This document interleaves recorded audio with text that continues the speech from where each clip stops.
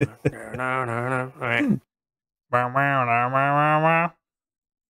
Welcome to episode 269, as the Yin Nice. Yang Twins would say. And James doesn't know that we're starting with his rendition of the song as the beginning of the podcast. Oh no. I might cut. We'll see. We'll see. You clicked But record early, not fair. I did. So we're gonna talk more about like uncommons today. We are, I think, as we release the episode, as we recorded the episode today on the Tuesday, Morrow's teaser article came out. Yeah. For Thunder Junction, so that's going to be happening soon. But we have a little bit of downtime here, so we're going to kind of work through some more of these uncommons. We're very well organized.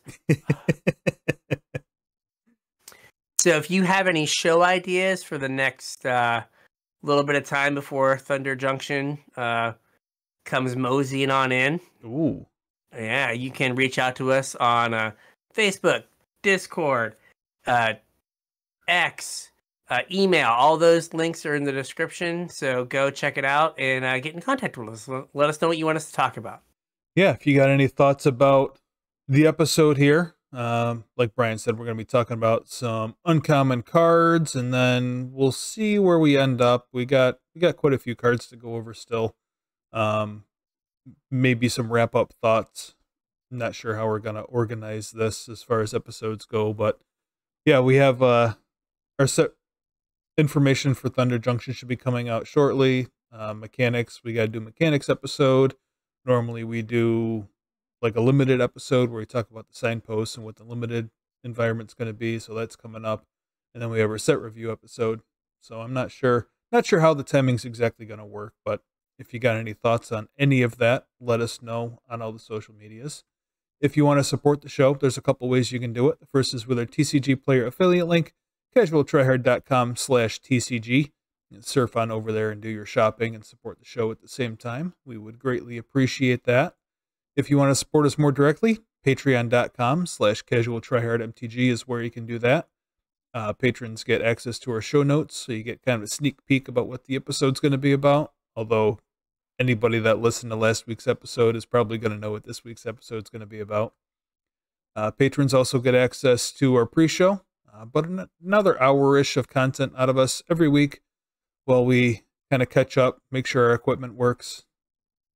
Occasionally we have a show like this one where everything just worked and there was no monkeying to do. I'm going to knock on my head because it's made out of wood, just in case. Old blockhead over there. But yeah, if any of that sounds good to you, or if you just want to support the show, Patreon.com/CasualTryHardMTG, and chip a couple bucks into the pot. Help us out. Yeah.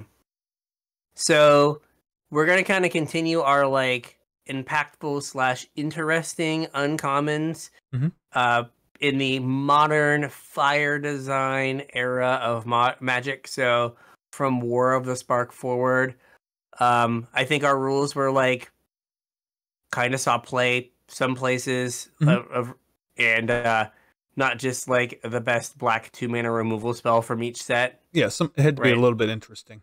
Yeah, it had to do something as opposed to just oh, this is the best card, the best rate for this. It's no, it's got to do something more. Yep. So first up, we have Call of the Death Dweller. Yeah, this was from Ikoria. And I know you and I brewed a little bit around this card, but saw some play otherwise as well. We've had a couple versions of this since then, right? They've gotten cheaper, and they've been in white, too. Yeah, I was just going to say, we had almost this card in white in Murders, right? It was 1 mana. That was only 1 mana? There was a 1 mana version where it came into play tapped. Yeah.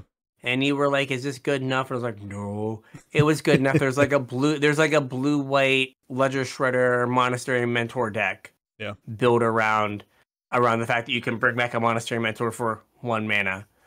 And then there's a 2 mana one, a 1 in the white version. Yeah. So this was interesting because it used the counters. So you got a Set death mechanic, touch. Yeah. Death touch counter, menace counter. And so this play in my beloved Jund Stormcaller. Yeah, Storm Herald. Storm Herald deck. There we go. And then also it's really, really good with Goblin Chain Whirler. It sure is. Because you give your Goblin Chain Whirler Death Touch, and then you murder their whole board. That's right. For 3 manas. Yeah, but like this is a card that like is like kind of the cheapest version of like it was the cheapest version of this effect. But like that like I need to reanimate something very specific. Yep. It might be little, so I don't want to spend 5 mana to do it. Right. And this kind of like fits perfectly there of like it's cheap enough, it's and it like then it gives you an extra upside of like, oh, my thing has menace as well. Yeah. I mean, as far as like it being an uncommon though, I don't know that this is an outlier for like power level, because not anymore. Well, I mean, even historically, there's been some banger reanimate spells at uncommon. Like Animate Dead was an uncommon. Yeah, I mean, but like they didn't know what they were doing when they made Animate Dead. Well, I mean, look at Reanimator though. Like, look at the Legacy Reanimator deck. Everything except for Reanimate is an uncommon. Isn't Exhume a common? I think so, yeah. Yeah, like, see, I guess for like, hey, we're gonna like do reanimation. Weird. This isn't a power outlier. There was certainly a stretch of time in there where like the power level was way less. Because if you look at that stuff, it's like all really old cards, and then things like this that are newer, and like nothing like, in the middle. Yeah, it was like Unearth was kind of like the last one, and that was like 1 mana for CMC 2, right? And then it seemed like we got like 1 or 2 4 mana, like reanimate anything. Yeah. And then everything was like at 5. Mm-hmm. And then they've been trying to, in recent years, kind of since Call of the Death Dweller, what is the like acceptable mana cost for this spell? Right. If we only let you bring back a 3-drop. Yep. And the problem is they keep printing busted 3-drops that you're just like, oh, I'd love to bring this back for 2 mana. Well, I mean, one of the cool things about Call of the Death Dweller, as opposed to some of the more recent variants, though, is I think all the other ones only let you tag 1 creature. Yeah, this is like up to 3 mana value, so you can spread it out like a 2 and a 1. Yeah, well, it helps when if you're on like a self-mill plan trying to get stuff in the bin and you don't find your piece, you could bring back like 2 Stitcher suppliers, and then you're basically like guaranteed to find your piece. Yeah. All right, what do we got next? Next we have... Oh, what happened here? Hang on. Uh-oh. Oh, no. There we go. Hey, the Sky Turtle from Kamigawa. Now, there is a lot going on here. And admittedly, like, I know we talked about this card a little bit in our set review episode, but I was not mentally prepared for the amount of play that this card saw and sees. Yeah, so it's a 6/5 flying word 2. Your goal is to never cast it. Right. But more importantly, it channels and like is a regrowth, an uncounterable instant speed regrowth. Right. For 2 and a green, and then it channels for 1 and a blue. It is a repulse or like a bounce spell. Yep. Like a vapor snag kind of deal. Like it fits into the new style of deck that has come about in the last few years of like, I'm going to play stuff that's like CMC 8, but also does a thing at 1 mana, 2 mana, 3 mana, or 4 mana. So I can... gives you early interaction. So I can discover or cascade or other fill-in-the-blank shenanigan. Yep. Players of Invention. Allura... oh, God. Invasion of Allura. Yep. Kind of thing. Karuga. Karuga, exactly. Like, just... So I almost bought this card. Maybe I still will. So Bryant Cook did a Living End video. After the death of Violent Outburst. Using Bloodbraid Marauder. Do you know what this card is? I feel like as soon as you say it, I'm going to know the card, but I don't recall off the top of my head. It is a a rare from Modern Horizons. Okay. It's 1 in the red for a 1/3. And if you have Delirium, it gets Cascade. Oh. So So this is great there because it's 2 types. So he had the blue-green, something incubation and something else, like blue-green, look at the top 5, put a creature in your hand. Yeah. Instant, and then 5 sorcery, 5 mana, like Pongify something. Mm-hmm. So that was instant sorcery. Oh yeah, there you go. And then Turtle, or Right. like Architects of Will. Yep. Is 2 types. Yep. So he was able to get Delirium and then play Bloodbraid Marauder. It was a little short in terms of like it probably needed a few more things that were like multiple types to like make it work. Yeah. But like Sky Turtle was great. Like it filled double duty. Did he play Glass Dust?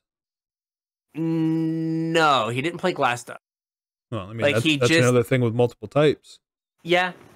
I think the hard thing was like getting like having Artifact would have helped because like you could get land, creature, artifact like off of like what's it called? Like Architects of Will. Yeah. It's just hard getting that 4th type because like land was easy, creature was easy, and then like creature enchantment was easy-ish with Turtle. Yeah. Creature artifact was easy, but you had to kind of have both. Right. Your like both of either Turtle and Architect, or you had to have like the incubation or like Force of Negation or something like that to get like that 4th type was hard. Yeah. But like not only does this like matter like for, you know, its channel abilities, it also matters for its types, and like when you get it back, whatever cheaty way you get it back, it's hard to kill. Yeah, with Ward 2, and it's just kind of it's just like big and just like difficult, and like it's like 3 cards. It's a 7 mana threat. It's a poorly costed regrowth and a poorly costed bounce spell. Hang on, a card just popped into my head. Okay. I want to put it on screen. Okay. Put it on screen. I gotta find a picture of it. But like this is kind of when they were designing cards. They just were like, what if the card did everything? Yeah. Do you remember this guy? Did it not come up? No, I have something in the wrong spot. I don't see anything. Yeah, I don't think it came up. Hang on. Just send it to me. Just like send it in chat. This is the content people crave. Yeah. Oh, it didn't come up because I didn't actually save it. I just drug it over. Hang on, give me a second. Okay. Well, the audience wants to know what it is here. It's coming. Survey said... I mean, I got tired. Oh, Simic Sky Swallower! Like, this was a card that unironically saw play in constructed formats and is basically... this, but worse. Way worse. So, for those of you who don't know, Simic Sky Swallower used to be like a reanimation target. It's 7 mana for a 6/6 flying trample, and it has Shroud. Yep. So, like, once it got there, it was just like beatdowns time. Yep. Well, it was there forever. You couldn't interact with it. Yeah. But, like, Sky Turtle is 7 mana, same casting cost for a very similar power and toughness with evasion and protection. A way to make it harder to deal with. Yeah. But also, it's like if Simic Sky Swallower was also a bounce spell and a regrowth. Uncounterable. Yeah, and you could just put it in your graveyard kind of whenever you wanted. Right. That's a very good point. Kind of nuts. I don't know why I didn't think of that when we were talking about Colossal Sky Turtle. Probably because the last time anybody thought about Simic Sky Swallower was like a decade ago. 2017 or something. Yeah. Maybe I have one of these. It's like the like 47th card in your Reanimator sideboard. Yeah. But it's there just in case. Yep. I think this tournament we need Simic Sky Swallower. Oh, and his flavor text is from Momarvig. It is. Look at that. Yep. All right.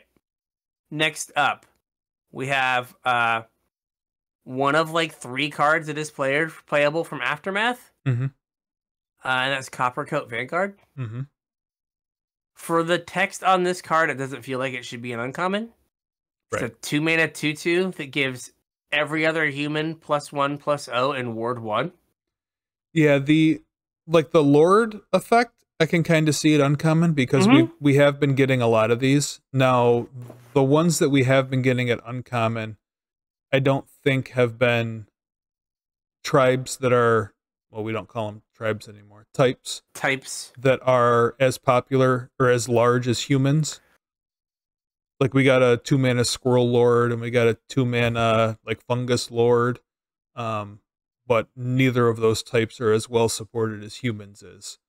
But the part of this card that really stuck out to me as being kind of above uncommon, like punching above its weight, is the Ward. Like that's kind of nuts on 2-mana uncommon. Like a curve of 1-drop Thalia into this. Yeah. Right, like your stuff just doesn't die. Right. And like the fact that if it gave all of them ward, no pump, fine.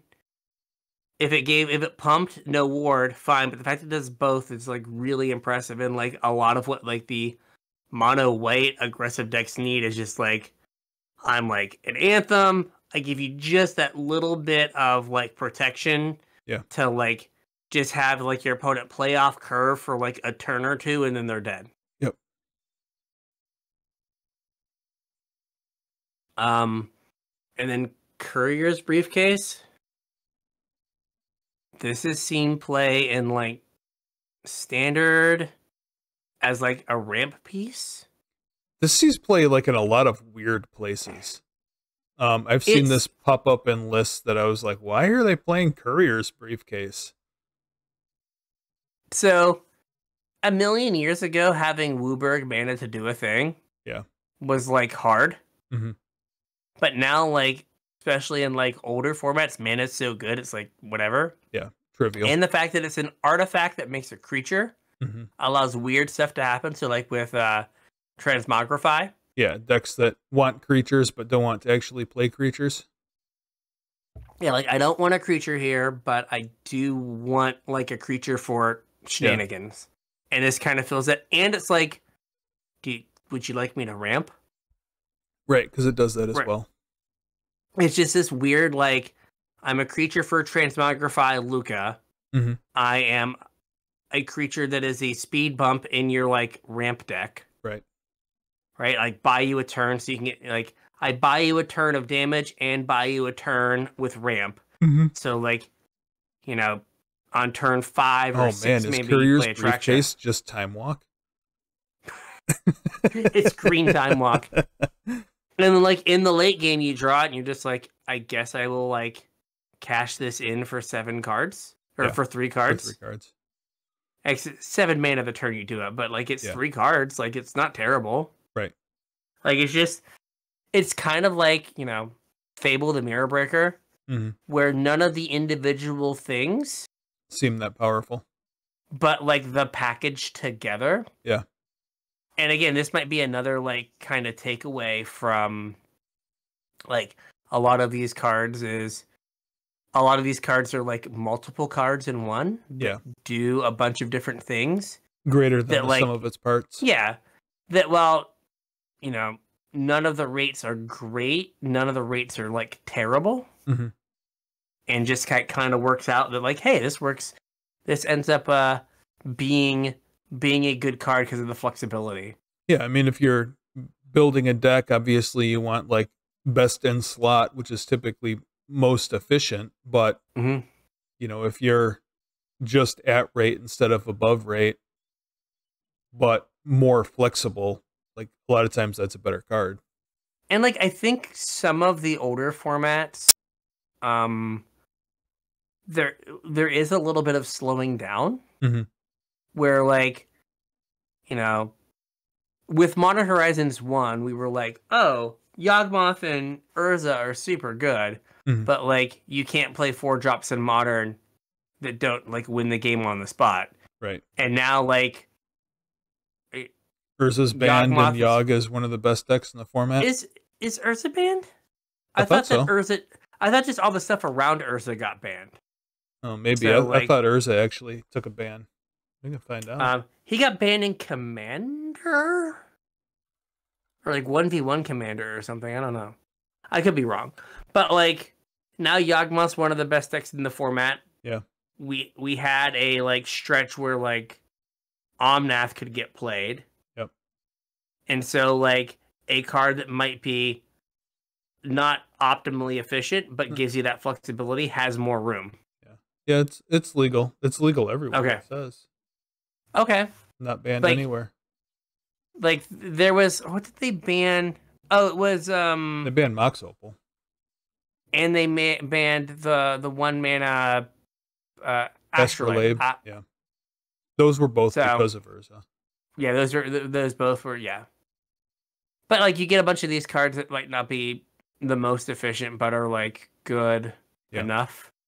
All right. Next up we have Faithless Looting at Home. Yeah, right.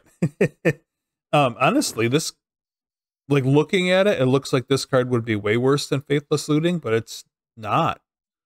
Like the color requirement is unfortunate because blue-white isn't really the colors where that effect is super useful. But this card has way overperformed, in my opinion. Imagine if it was like Reckless Mending. Yeah. And it was like red-blue. And it was like draw 2, discard 2, and like, I don't know, not even like a life swing or anything. Yeah. And then flashback 1 blue-red. Probably cease play in Modern. Absolutely, right? Like, does. Like, I mean, Is It that's Charm? all like any Phoenix deck wants to do. Yeah, like Is It Charm is like on the borderline in Pioneer in some of those decks. Yeah. And like that would be like better or like on par with Is It Charm. Now, to your point about the life, though, like that is oddly important for this card in particular, though, because like where this has seen a bunch of play is when you're playing like a control-y deck looking to find an answer, and you need a little bit of time to find that answer. Like that 2 life is oddly relevant. Same with like on the flip side of that is like there was we had a period of time where we like Esper Greasefanged. And Esper Greasefang, like that 2 mana or that 2 life was like could buy you the turn to find your Greasefang and get your angels and like stabilize. Right. So like it does matter. But yeah, like blue-white, like I don't know about you, but usually when I see a card that's like a blue-white gold card, I think like, oh, control card. And like not like purely a control card. Right. But like does kind of see play. I have certainly seen this pop up in control lists, though. I have as well. But like again, like you know, you can think Sky Turtle and then Faithful Mending are kind of like takes on like old cards where they're like, well, let's just tweak the knobs a little bit because like this effect is interesting or good or whatever. Yeah. And like honestly, the knobs aren't even that tweaked on Faithful Mending. Like it's like a mana more on the front end, but the same cost on the back end. And they added 2 life points and made it an instant. Yeah, like they didn't change it that much. Yeah. Honestly, if it wasn't for the blue-white casting cost, like this might even be better than Faithless Looting. Yeah, like I don't know what like I think blue-red might be better. Yeah. But like yeah, otherwise like it's if it was like one in the blue and flashback like 2 in a blue, like you probably play it. Like it'd probably be like a staple in Pioneer. Yeah. It would be up to no good in Modern. Yes. At least on some level. Yep. All right. Next one has been sent to the Shadow Realm, but it Geological Appraiser. Bloodbraid Elf at Home. Well, I mean, coming from the perspective of looking at these as uncommon, so like Bloodbraid was an uncommon. Mm-hmm. So I don't know that power level wise, this is outside the realm of possibility. No, And, what I like, mean is like, Bloodbraid was better than Geological Appraiser.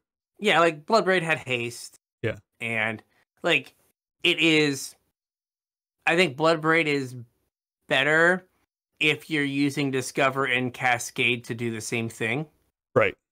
Which is find a very specific 3-drop. Yeah. But if you are using them kind of how they were designed For value. of like just spin the wheel, Yeah. like maybe Discover could be no, because like the cast trigger is better. But right. like the fact that they like printed this card and like it spawned a deck in Pioneer to the point where it got banned, and that deck, a deck is still. I played against that deck today. I ran up against it over the weekend. And I was just like, "What are you doing?" Yeah, I forgot. I forgot that deck still existed. They did something, and I was like, "Wow, that's a." I don't even remember what it was, but I was like, "That's a play I haven't seen in a minute." Like, what are they trying to do over there?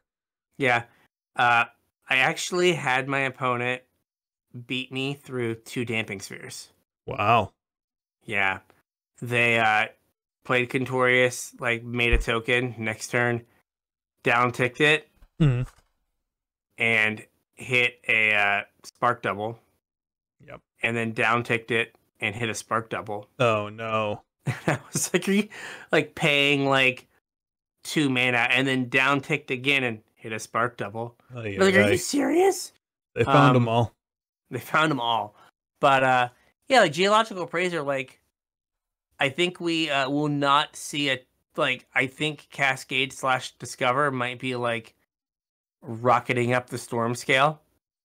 Probably. You can't do this like reasonably. Well, so I guess this is kind of on topic, even though it's not necessarily about uncommons, but about like power level stuff. And actually it kind of talks to the same points that we were making a little bit in the pre-show, if you remember a conversation from the pre-show. But when Wizards can make sets for a format, like what does the storm scale even mean anymore? This is very true. Like if you're making a modern set, you can put storm cards in. Right. You can put Cascade cards in. You know, if give it a couple of years when you're making a Pioneer Horizon set, there is, well, I mean, how realistically, how far off are we? Not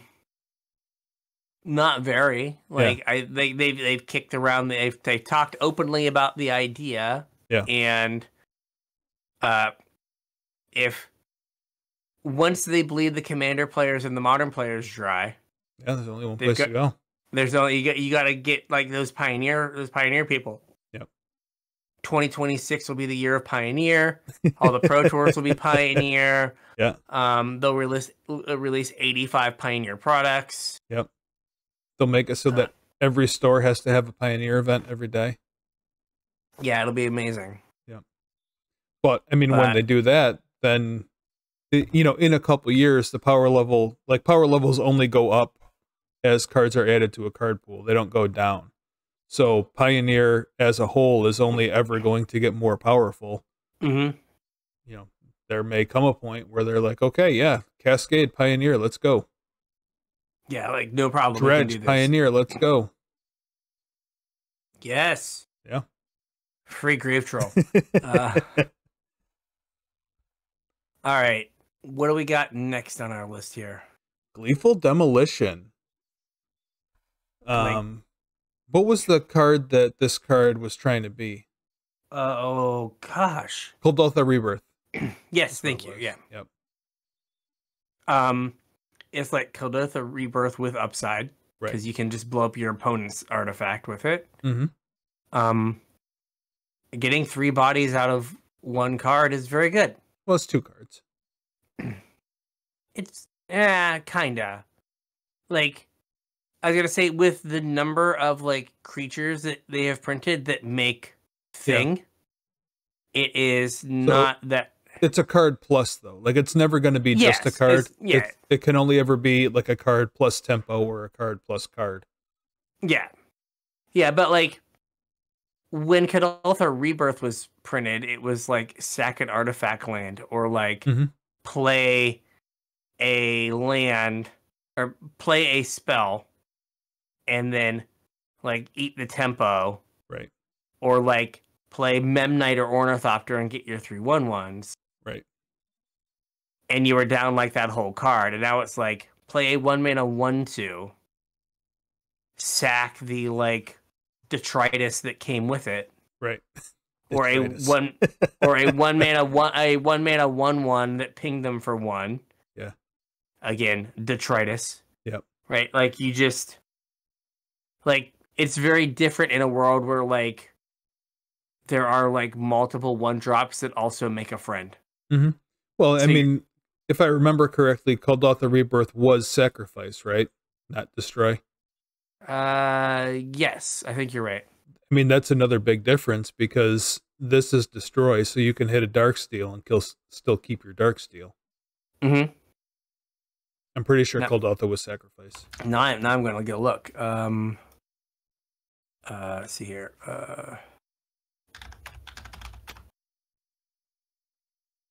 As an additional cost to cast this, sacrifice an artifact. Yeah. So like, I guess the trade-off is this is targeted, so like they can blow it up underneath it. But upside is you can blow up their Chalice on 0. Yep. Or their like important artifact. Yep. Whatever. Like you just have their Panharmonicon. Your Smuggler's Copter, whatever, right? Like, oh, I had this main deck artifact hate. Neat. I guess I get to win now. It's like, oh, cool. This is unfortunate for me. Yeah. But yeah, I mean, it's basically just better than Kadaltha Rebirth. And like, if it gets countered, you don't have to the artifact stays on the battlefield. Like, right. There are different things. But yeah, no, it's just that like it's not a card you expected them to like reprint. And it's just like, oh no, here you can have 8 of these in Timeless. You can have 8 of these in Modern. Just figure out how to make it work, and it's like, I'll just play all the cool creatures you gave me that make one thing. I figured it out. Whack some bushes. Exactly. All right, now we have the Cyborg Crutch, the best mind rot in the history of mind rots. Oh yeah, by leaps and bounds. Go blank. Also, I think the best artwork for a mind rot as well. Yeah. So my students did this on Monday. Yeah. Some people definitely went blank. But like Incidental Graveyard Hate.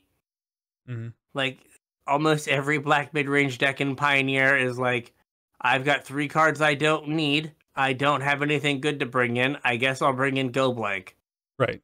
And which, like you mentioned earlier, it's a card that like serves multiple roles that are not costed like outside the realm of possibility. Yeah. Like Go Blank is Mind Rot has been 3 mana forever. So they just took Mind Rot and they just tacked a 1 mana ability, maybe 2. Exile a Graveyard. Like Tormod's Crypt is the gold standard of 1. Right. No, Tormod's Crypt is none. Is 0. It's none. Right. And then like I feel like and then like Soul Guide Lantern is 1. Yep. So like I think most of them are 1. Like Tormod's Crypt's again like the outlier from like a million years ago. But not so outliery that they don't print it pretty frequently. Right. But like realistically, like this should have maybe cost 4 mana. Like 3 in a black. Well, I think 4 mana is too much. I don't know that it would see any play at 4 mana. Yeah, like this is like we can't have half manas, right? Maybe it's a 3.5 mana card. Well, you just wait. They'll find a way to give us half a mana on a card. where like 4 is too much and it's unplayable. Yeah. And 3 might be a little bit too low for the fact that it's 2 to 3 cards, right? It's like a 2 for 1, but if their graveyard really mattered to them, now it's maybe a 3 for 1, right? Or more. Yeah, like you know, if you go blank a Phoenix player, now they've like stuck a bunch of treasure cruises in their hand, and now they're like, oh, now like 3 of my cards don't work. Yeah, and maybe you tag the Phoenix out of their graveyard. Yeah, so you like get a lot more out of it. Mm-hmm. So, but yeah, it's just like one of those cards that, again, like they forgot to tack the cost of the extra thing. Mm-hmm. And then this was like a $2 uncommon for a while or more. Yep. And like you said, it just kind of fits into basically any sideboard, which Mind Rot has really never done. And then we have Haywire Might. Another card that's multiple types. It gets to the graveyard pretty easy. It does. So like gains you life. Mm-hmm. And also like is artifact and enchantment hate. Yep. Specifically at exile. So I don't know, goodbye Darksteel Citadel. Mm-hmm. Random other like artifacts that matter. Now it has the non-creature artifact because like that would just be like brutal. Yeah. Because like this set was, I think, supposed to be legal when like Kamigawa was still legal. Is that right, or was it supposed to have rotated? I think it's supposed to be legal.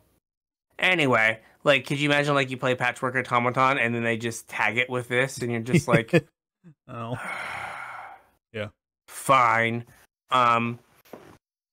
But like, it's enchantment hate you can chord for, right? You can get it with Urza Saga.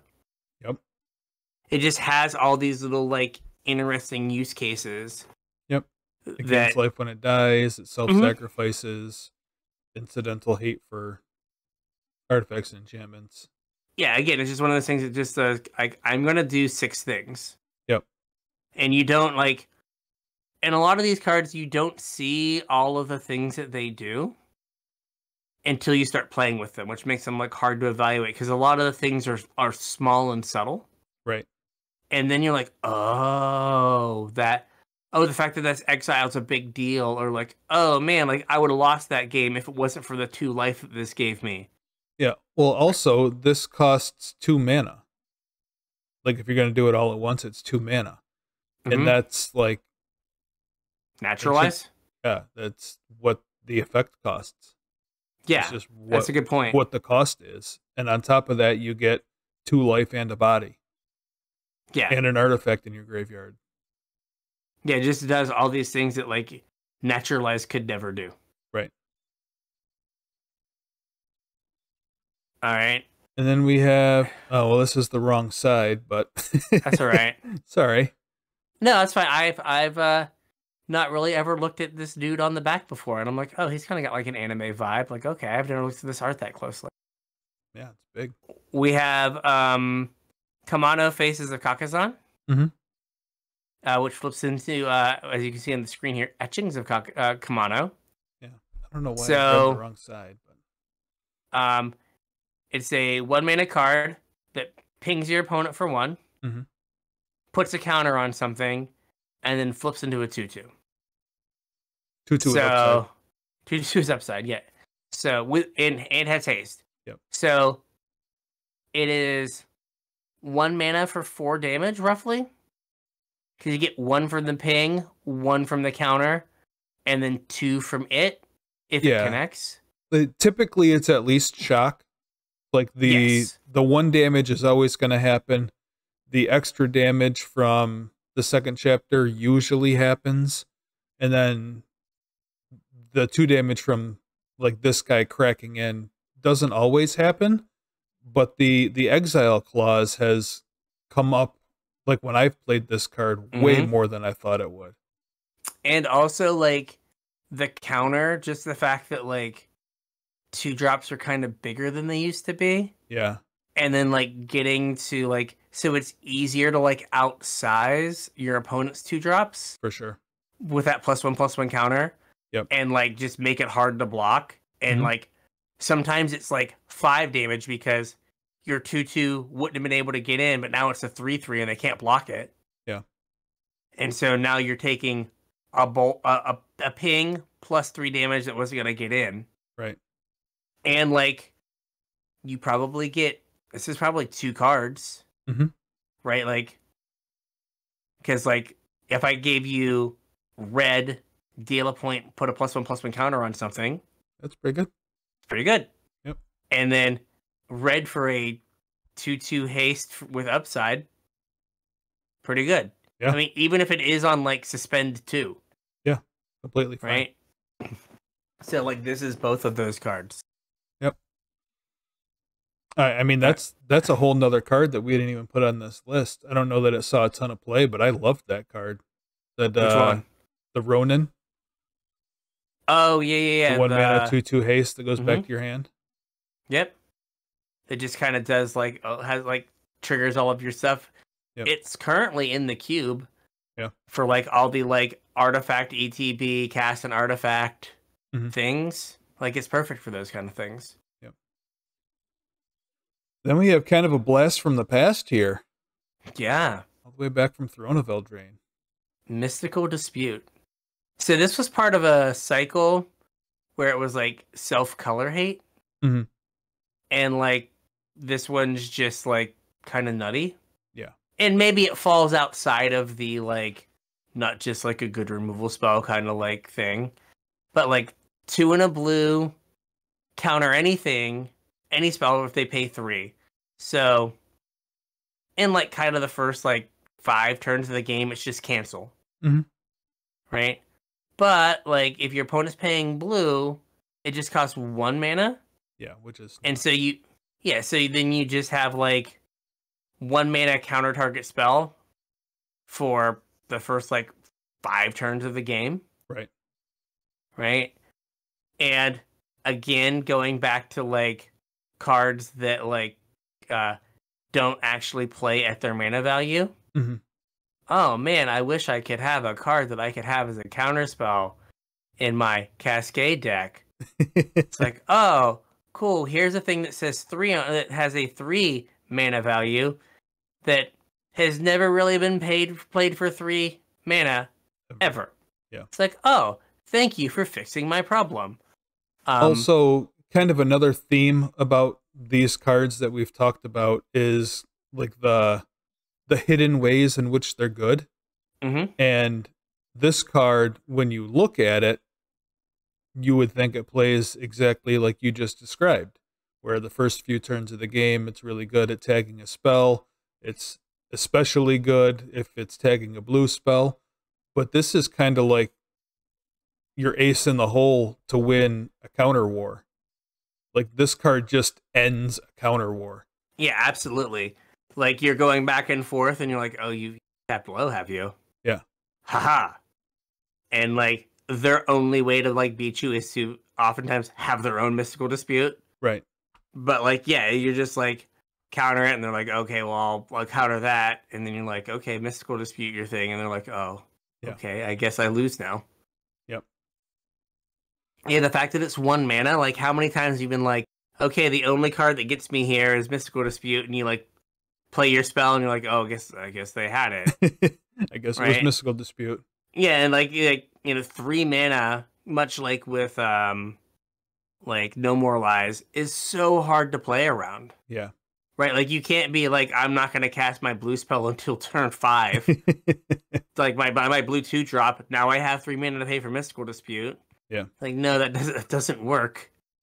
Like they killed you with like idiot flyers, or they comboed you out or something. Like you died. Right. This card was a mistake. Yeah, well, the first of a couple of these. I put at least one more on the list here that we're going to talk about at some point. But like these, I think we can lump a lot of these uncommon walkers all in together. Narset, Ashiok, Kiora, War of the Spark, uncommon 3 mana walkers have all kind of punched above their weight And like, it shouldn't be surprising that when we're talking about specifically uncommon power level, like these are going to show up because there is no precedent for uncommon planeswalkers. But a lot of these were way better than people thought they were. Yeah, I mean, we had remember the Chandra like set that we had, like the Chandra uncommon planeswalker. Yep.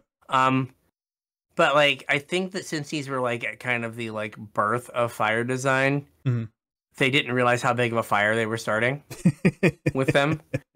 And like I think the thing that makes all three of those planeswalkers that we talked about kind of tick is the fact that they're like statics are an enchantment you would play. Yeah. Right? Like Narset's like, you know, your opponent can't draw more than one turn. If you stapled that to like, and if it was an enchantment that said that also said, look at the top 4, put 1 in your hand, you would play that card.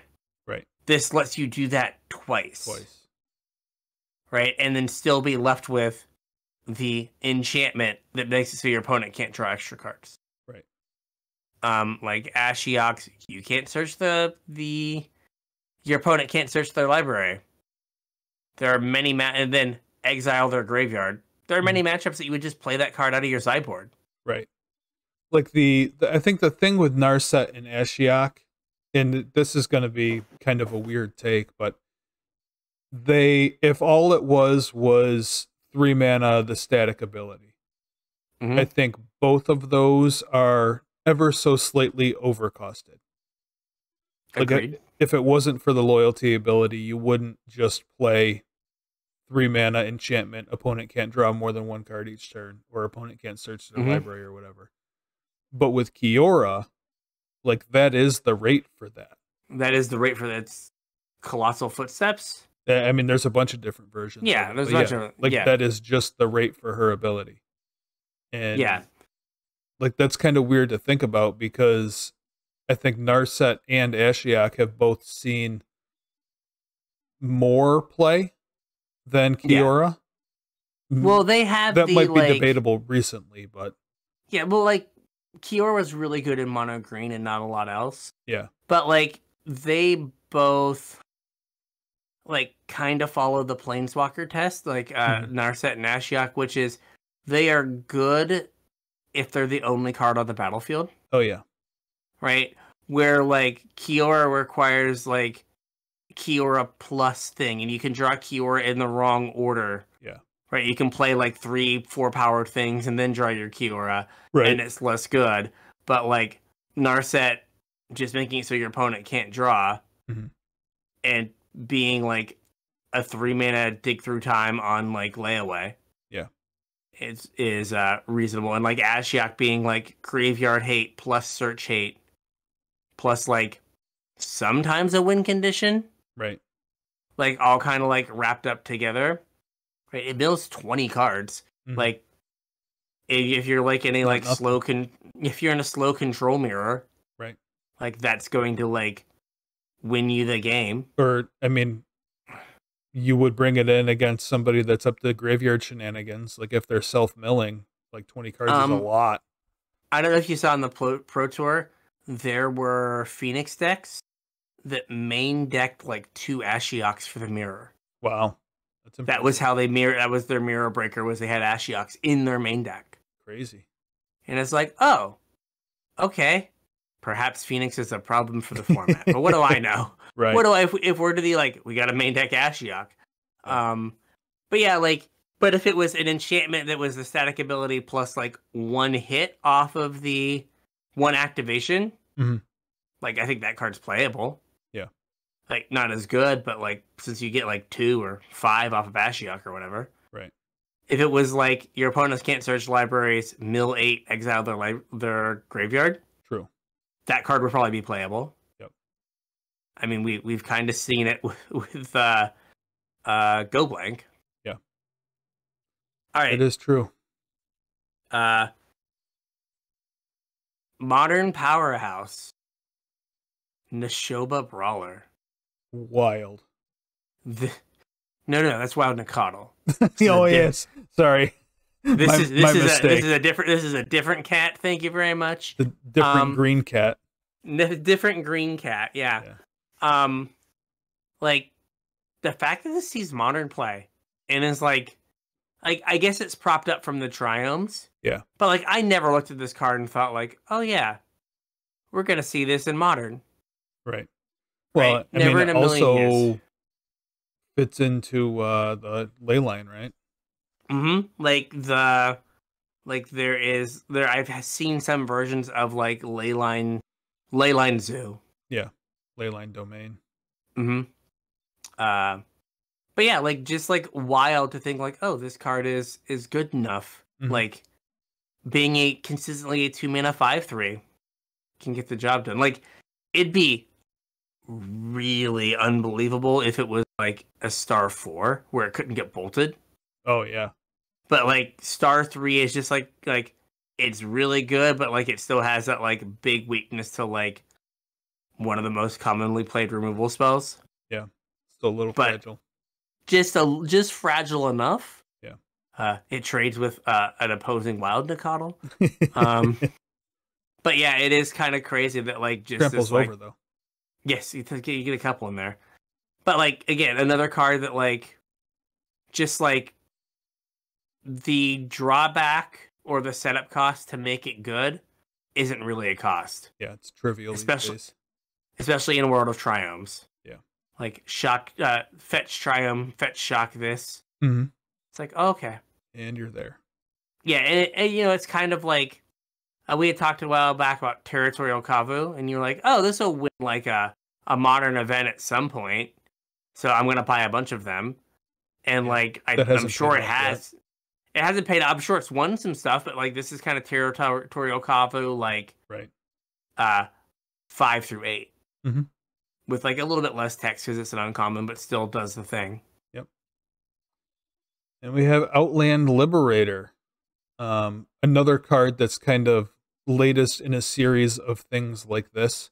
We've been seeing them pop up more frequently lately. We had a white one not too long ago, right? Cathar something or other. Yeah. The 3/1 flash. Yep. Pay 1. Cathar Commando. Yep. We did it. It was Cathar Commando. But like Outland Liberator, I've seen it like in Legacy sideboards, like on the battlefield in Legacy. Right? Because if it flips, then it's just eating their enchantments whenever it attacks. Right. Or deals damage. Right? As opposed to being like a one-shot thing, it's just like becomes Trigon Predator. Yeah, like this is pretty tough to flip though, I think, right? Like in a format like Legacy, where there's so much cheap interaction, cantrips, whatever. But like the fail case is like Rexage, but with like a better creature type. Right. Well, maybe not better. No. Different, right? Like you'd play this in like some like green and taxes kind of thing. Where like, you know, Rexage you would play in elves. But like if you have like Cavern of Souls on human, yep. Right, like you get to get this down as opposed to you know, in your humans deck as opposed to having to play like Rexage. Right. Or oh gosh, what was he? He's been so replaced by this, but what is his name? Loran? The green white green white 2/2 from like Allura block that you pay 1 sack Pride Mage? Yes. Kasali Pride Mage. Yeah, like that used to be like this card, but it was gold. Well, we had Loran too, which is just Rexage with like an extra ability.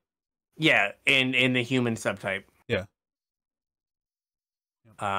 Yeah, but like Outland Liberator, again, like it's just like shown up, and like I know in Standard, I definitely had a few games that were like playing it some like fringe werewolves deck where they played this and it flipped into a 3/3 because I didn't have like I had a tap land on turn 2. Yeah. And it's just like, oh, I can't beat this super 3/3 now. Great. Yep. Wonderful. And then we have a card that we talked about briefly already. Patchy. Yeah, Patchwork Automaton. Like the fact that Ward is diet hexproof Mm-hmm. like makes you feel like ward is bad. Right. But like on the play, the fact that like your Patchwork Automaton is pretty safe, like that you're gonna get one hit in, Yeah. maybe two before they have the ability to kill it, and it's just growing. Like it's a way to give like fringy artifact decks a way to like steal a game that they otherwise wouldn't be in. Mm-hmm. Like, hey, like this artifact deck is like 40% against the field. Right. But now I put Patchwork Automaton in it, and it's like 45 or 50% against the field because there's just games where I go like Patchwork. Ornithopter. Yeah, or like Patchwork into like Patchwork 1-drop, and now you're just like, well, take 4, and then next turn you're gonna take 7. Right. Good luck. And it's like, oh, I guess I can't beat this. I can kill one of them, but it takes my whole turn. Yeah, and you kill me with the other. Like Ward in general has played a lot better than I was expecting it to. Which kind of begs the question, like maybe Hexproof was better than we thought it was also. Yeah, like Hexproof was really good. Yeah, and like maybe we didn't play it enough. Yeah, like well, that's more what I meant. Yeah, like just like the Hexproof deck was like Hexproof creature and then like garbage. Yeah, like could we have played like Jund with like Hexproof 3-drops? Well, I mean, for a while, Jund was playing Throne as like the 4-drop de jour. Like there was a time when he was in sideboards. I know I spent a whole lot of money for mine before they were reprinted and are now worthless. Womp womp. Yeah. But like no, just like just generic like are there just would it have been better to play like a like Hexproof creature and just like turn off your opponent's removal? Yeah. Or like make your opponent like I don't think it's right, but I've been playing black red vampires as like been my pioneer deck of choice. Mm-hmm. And I took out like the Bitter Triumphs for Shieldred's Edict. Yeah. Just like for the doing that. Just for the like, well, if they like Ripper me, yeah, I have a way to answer it and not die. Right. And like, maybe removal would have changed. Yeah. Because of like that. But like the fact that you can go like Patchwork, have like an instant clock that can get too big to like block and then eats their whole turn, just like lets you play like fringy, goofy decks that would otherwise be awful. Yep. And them not be awful. Yep. Which is sometimes good in a format to kind of have like a kind of like for lulz fun deck. Mm-hmm. Is there anything about this card that screams I shouldn't have been an uncommon? Or it wouldn't historically have been an uncommon? I think it's like the fact that it's whenever you cast an artifact spell, like if it was like the first one each turn, or this trigger only triggers once. But the fact that you can like go Patchwork and then cast 3 1-drops and have a 4/4 on turn 3 in the protection is like as well, I think. Yeah, in the protection. Like it's just again, like I think it's fine with like just the second ability, the counters ability. Yep. Or like Ward and this only triggers once each turn might have been okay. But like kind of putting them together kind of pushes it over the top where again, it's in that like modern gray area where it's not a card that feels like a rare historically. Right. But it's also too good to be an uncommon. For sure. Then we have Prosperous Innkeeper. The latest addition to Soul Sistery type decks that also ramps you. Another card that I don't think we mentioned during our set review episode as being something to look out for, but has popped up in a whole slew of decks. I think the fact that the treasure was more valuable than we thought, like across the board. Yeah, if like kind of thinking of the treasure makes it only cost 1 mana. Yeah. As opposed to thinking it's a 2 mana ramp spell. Right. That fixes your mana. That fixes your mana and lets you combo off. Yep. Or lets you get 4 triggers for your stupid Angels deck or whatever. Right.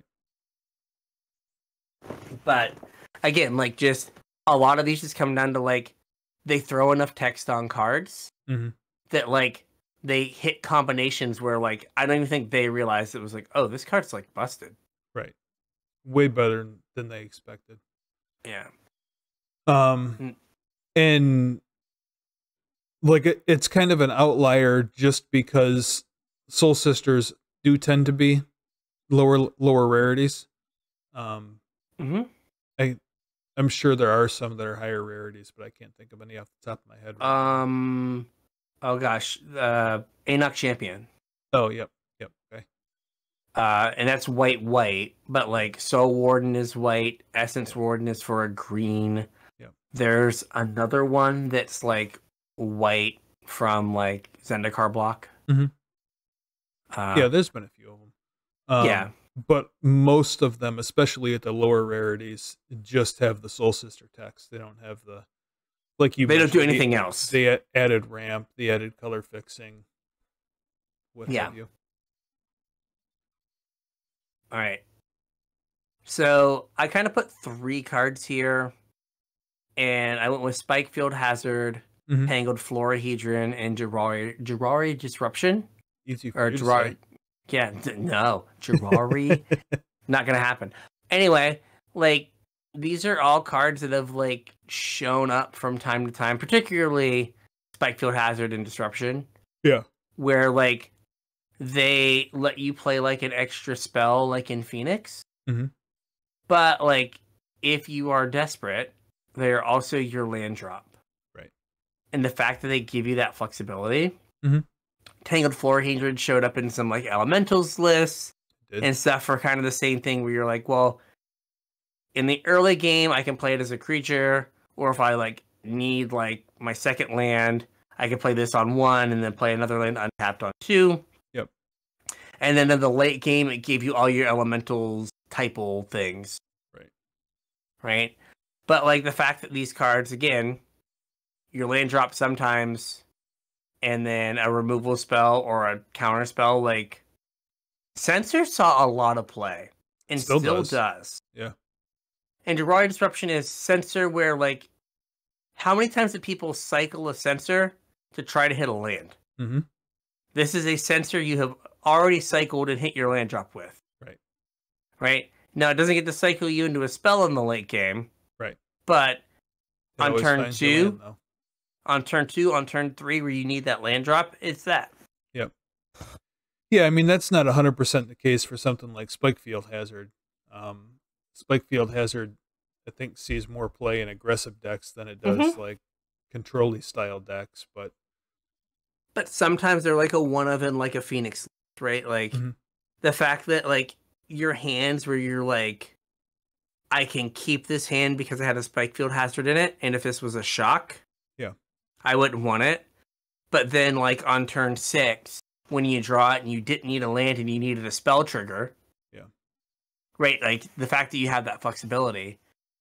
And again, I think like the theme that we're seeing is like flexibility, kind of the ability to be multiple cards and do multiple things. And that's really like the last, few years that we've seen that like kind of design philosophy.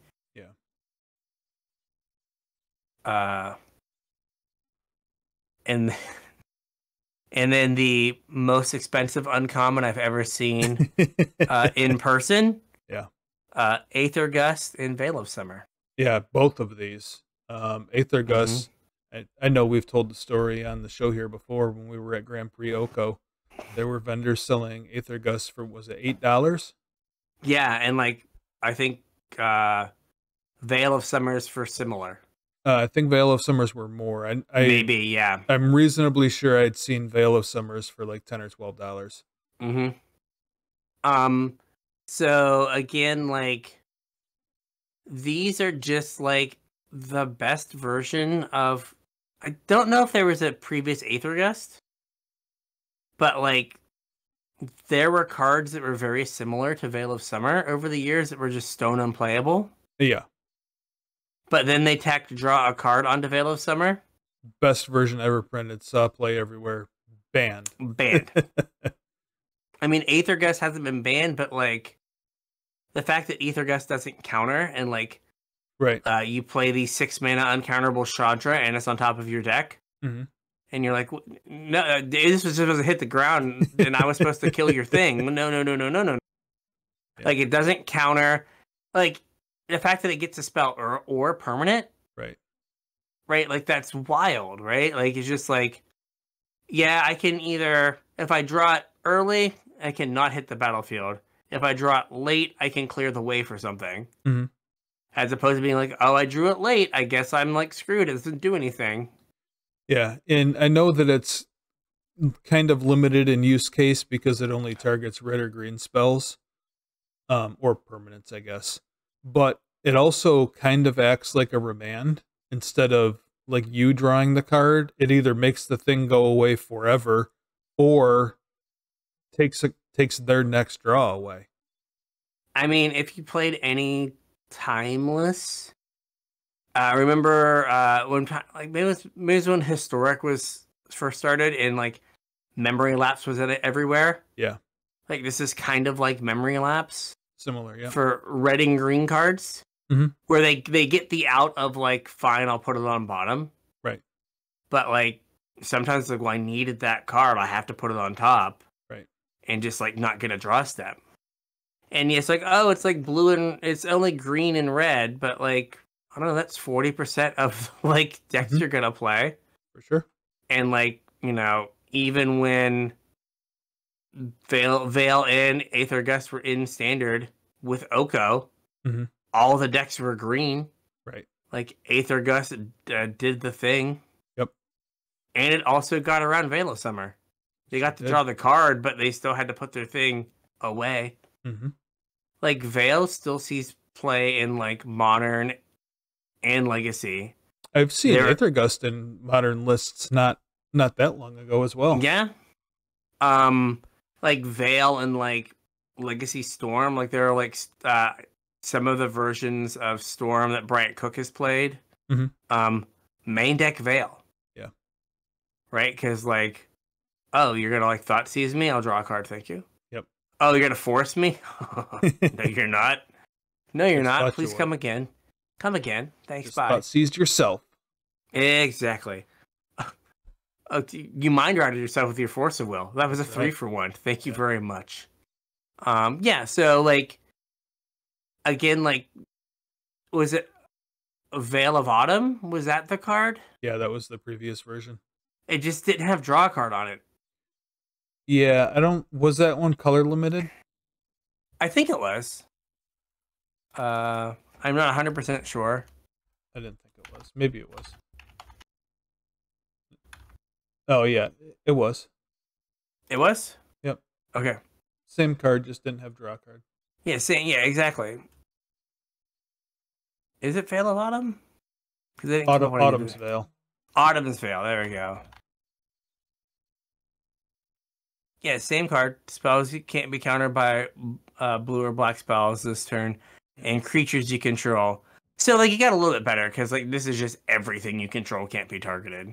Yeah. So they, like, maybe if it was just Veil of Autumn with draw a card, maybe it's okay, but the fact that it, like, cancels out Thoughtseize might be I don't know. The draw card is really what did it. Right. Alright, what's up next? Next, we have Kiora, who we kind of already talked about. Yep. So I don't. We talked about. Yep.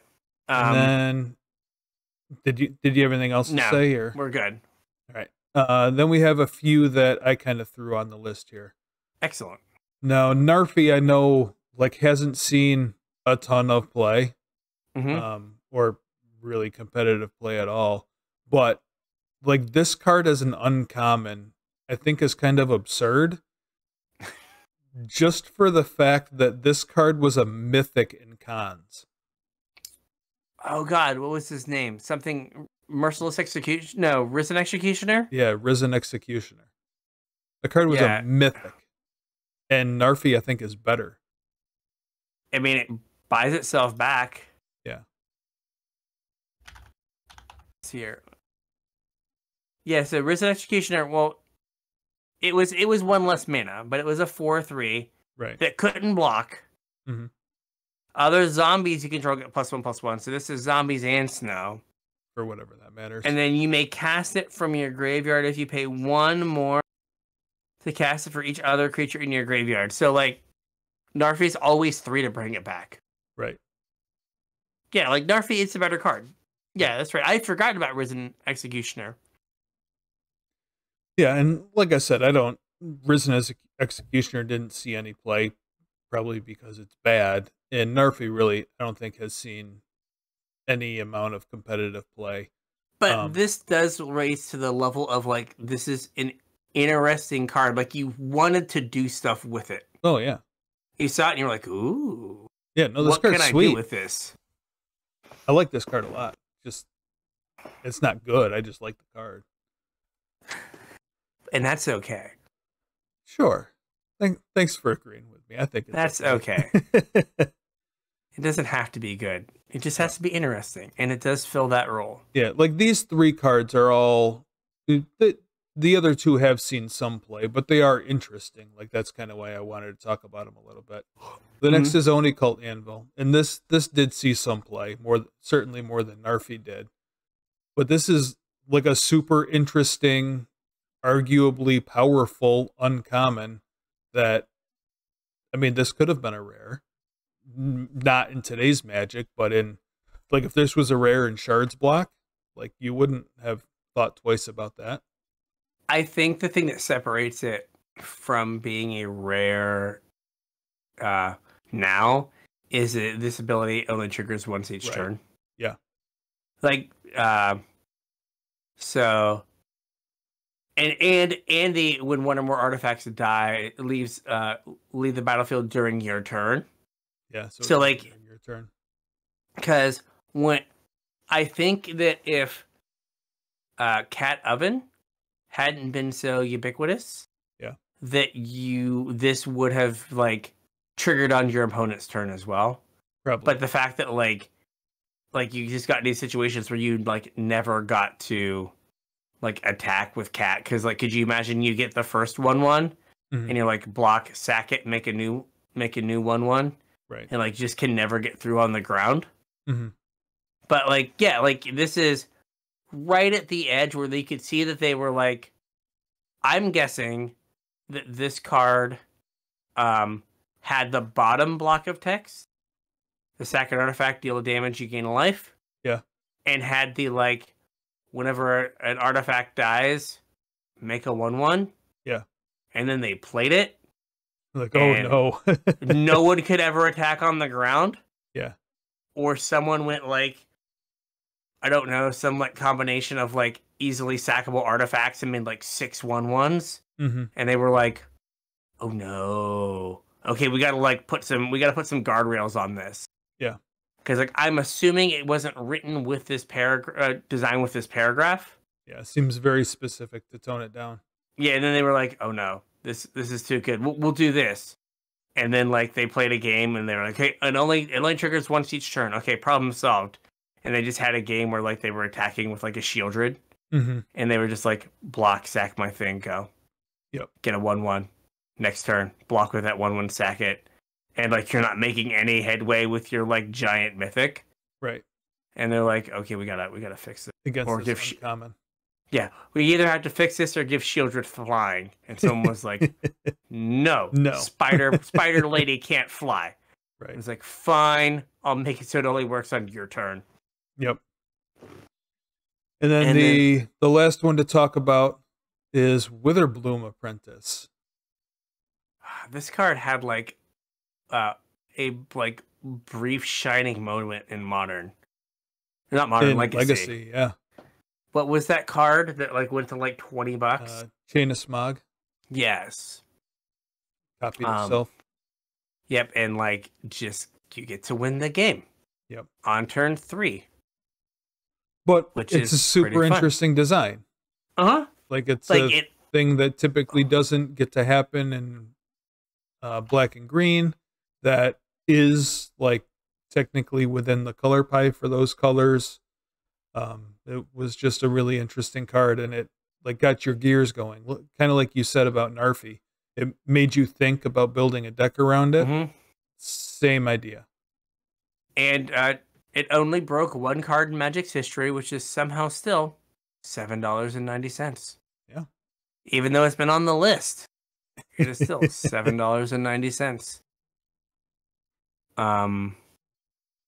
But yeah, like it was super neat, and like it was like, how can I break this? Oh man, like this is so cool. And the fact that like black and green don't do this is almost like if this was like a blue-black card maybe, or like a red-black card, but the fact that it was green was just kind of like weird. Like I guess like for that set, like the black gave it the Magecraft, and then the like lose a life, gain a life was for like the green part of that card, or like with a Breloom stick was gaining and losing life. Yeah, but it was like just like an unusual card that like if you told me in like 3 years they printed some card that broke this, I'd be like, oh yeah, it seems to make sense. Oh yeah, of course they did. Or like it's some like weird Modern Horizon 4 card. Yeah. Like where like R&D forgot this was a card. And then like all of a sudden it was like, oh, I guess this goes infinite with, or like, you know, could you see like, you know, Mana even morphos. Man, even, or I was gonna say like some weird 3 thing mana that, and like 2 cards. Like what is it called? Like Lightning Storm, where they have some card that's like if you gain life, well, this is on the stack, make a copy, and like you just like cast it and like have a way to gain life in response, and then it just goes infinite. Yeah, like there's some commander card. That like copies a spell for every time you've cast your commander. But it doesn't say. There's a couple that do that. But it doesn't say another. Yeah. So it just goes infinite with yourself if you've cast your commander one time. Yeah. It just copies itself. Like if they just had some goofy card that was like, you know, whenever you gain life, copy the spell. And like, you know, you've like you cast it and you're just like trigger, copy it, trigger, copy it. I guess I win. Whenever your opponent loses life, copy this spell or something. Yeah. You're like, I guess I win the game now. Thank you very much. I'd be like, oh, okay, yeah, that makes sense. They got a bunch of Zoomers in R&D that forgot about this card. So that was the last of the single cards I had to talk about. I do have just a couple other thoughts. Do you want to cover them now, or sure? We got a few more minutes here. We can give an old school hour and a half long show. All right. The one thing, or the first thing that I wanted to mention is we're talking about the power level and the complexity of specifically uncommons. Until Fire Design, can you name a competitive standard deck that was based solely around uncommons? As like the oh gosh, they were not really. I'm trying to think. The closest thing that I can think of was like green white boggles in M14 standard. Okay, that was a little before mine. I do remember playing it. Remember Rich played that? Yeah, even that played voice though, so that's not really like solely. Yeah, but like where like if you took voice out of the deck, it still like did the boggly thing. Like you could think like, you know, scissors like maybe. Scissors, Jeskai tokens. Like, you know, it did its thing with like Stoke the Flames, but like it really popped off with like Jeskai Ascendancy. Yeah.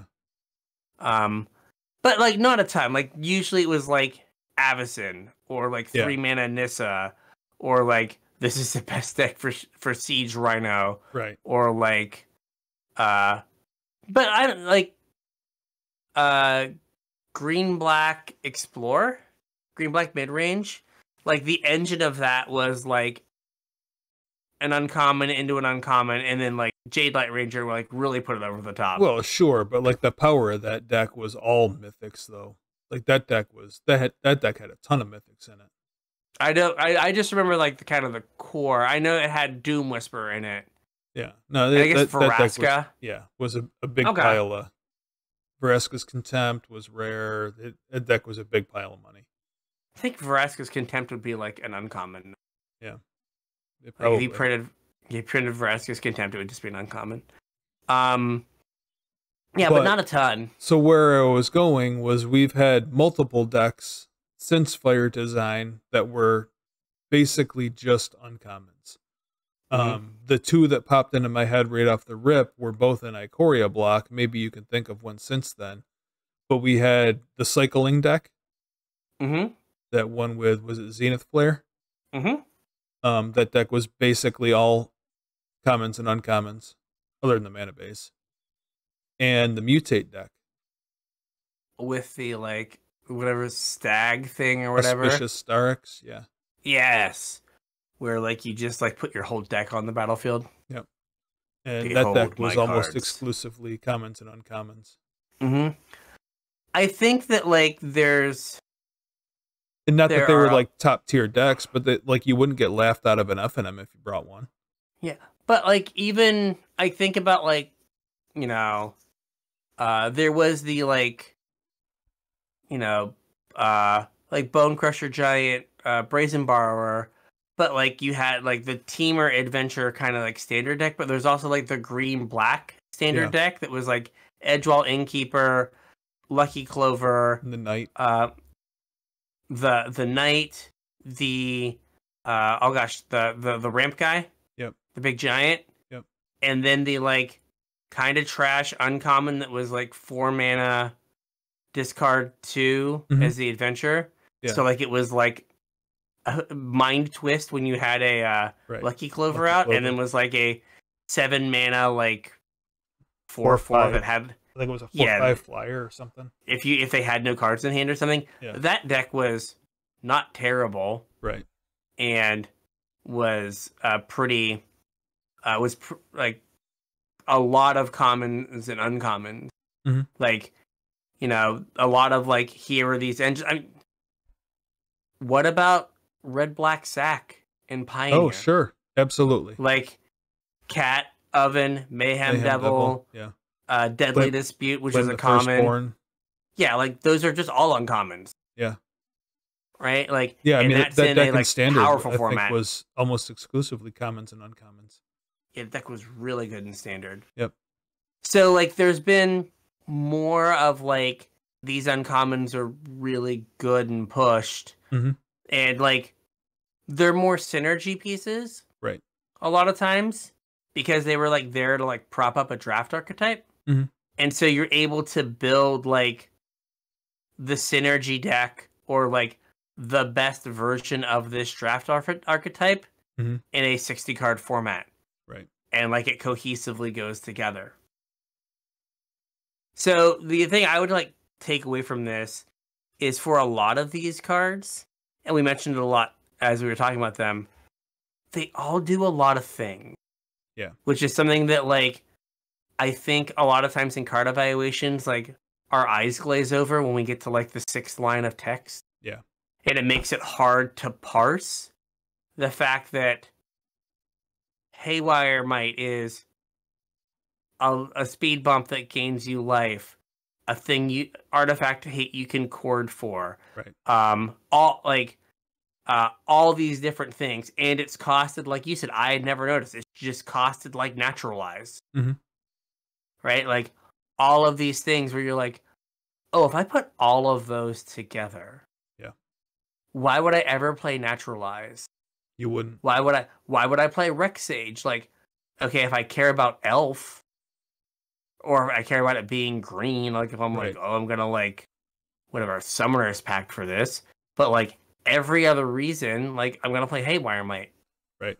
Because it does all these little things, and it's like even going back to like Blood Tithe Harvester, right? It's aggressive thing, removal spell, card filtering, it works at every point in the game, and sometimes you get all 3 of those modes on the card. Sometimes 2 of them are all you need. and you're just like, oh, this does everything I need it to do. Right? And like I think it's imperative on like us as your esteemed podcast hosts and like players as a whole to be like, okay, let me kind of parse all of these parts and do these add up to be something good. Yeah. And I think what's going to happen a lot is I think there's going to be a lot more like, this card has like 3 different clauses on it. I'm assuming it's good. You know what I mean? Yeah. Like, think about like, sometimes the great big wall of text, like, doesn't end up being good, but like, I do this thing for free, and I do this other thing for free that might matter 10% of the time. And I do this other thing for free that matters 30% of the time. And you're like, oh, so 100% of the time I want this card. And I can just pick which corner case I'm in. Yeah. Like, that was kind of another theme as we were going through these cards also, was cards that like we had seen and maybe even talked about during our set review episodes, but our evaluations were just a little bit off because we couldn't see that Blood Tithe Harvester was relevant at every single point in a game, or that Sky Turtle was relevant to extremely specific decks that we weren't thinking about. Yeah, and it's one of those things that, like I said, like it's hard. Yeah. When the cards get more complicated. Yeah. To like fully understand all of the different use cases before you play with them. Yep. And then you're like, oh, now I see like, oh, like the fact that it like is a bounce spell is good. And oh, like here, the fact that I get an uncounterable regrowth is amazing. And oh, I care about it in my graveyard for these reasons. Right. Right. Like, and we just, like, it just is so hard to see all those little things add up. But like, I think like going forward, looking at cards, it's like, okay, are all these abilities built into the cost of the card? Yeah. And I was like, oh no, like I get a Mind Rot plus a free thing. Oh, like, because like Mind Rot with blood is close. Right. It's not like as good as like, Go Blank. Like Go Blank kind of is like the high watermark. Yeah. But like Mind Rot with make a 2/2 decay zombie is close. Very close. Right, where it's like, oh, they forgot to like tack the cost of this piece of cardboard onto this card. Yeah. Right? And like there's gonna come a point where they're gonna print a thing that is, shock with like, it's a shock, but it makes a blood. And we're like, oh, this card's ridiculous. Right. Or it's a shock that like makes a clue or something absurd. And just like, it's a divination and a shock all in one. Yeah, I can't believe they printed this, but I guess I need to buy all of them. Right. Right? Like before anyone else realizes that Shockination is too good, I need to like buy all of these. So yeah, it's just like being able to like parse all the pieces, and like that's something that like as Thunder Junction comes out and like, sets going forward is like a lot of times you see the rares that you're like, okay. And like sometimes you miss like the Vein Rippers world. Right. Right. But you like see the rares that you're like, oh, that rare is going to be good. Or like that rare goes in all the commander decks, so it's $60. Right. But like those uncommons that are like, oh, this could be like $5, or like this could like make an archetype. Yeah, those are harder to see sometimes. Yeah, I should like keep an eye on this. Or like, Mayhem Devil is okay, and then they print Cat Oven in the next set, and you go like, oh yeah, I see. Now I gotta put all these pieces together. Yeah. So it's like, oh, like, do we have like Insidious Roots in this set, and then they print something in Thunder Junction that's just like, oh, this comes back from the graveyard for free for like no work. Oh, yeah. So then this breaks this other card. Okay. Yeah. We get a new Bloodghast or something. Exactly. And you're like, oh, like Cowboy Ghast. Whenever a desert comes into play. The Tumbleghast. The tumbleweed that you can't ever get rid of. There you go. I like Tumbleghast. That's good. Yeah. All right. So with all that, I think we got a show. We got a show. So we are coming up on Thunder Junction. We are. But if you have any show ideas that maybe we can do before Thunder Junction or get to after, please let us know. Facebook, Discord, artist formerly known as Twitter, and email. All those links in the description below. Check them out. Yeah, also let us know if you like this sort of episode. I love doing card valuations. I think that's one of my favorite parts of the game, is figuring out all the moving parts and determining if they're costed appropriately or what the different breakdowns are, that kind of stuff. So let us know if this is something you guys enjoy. Maybe we can find a way to do more of it, because like I said, I think this is one of the things that's kept me involved in this game for so long.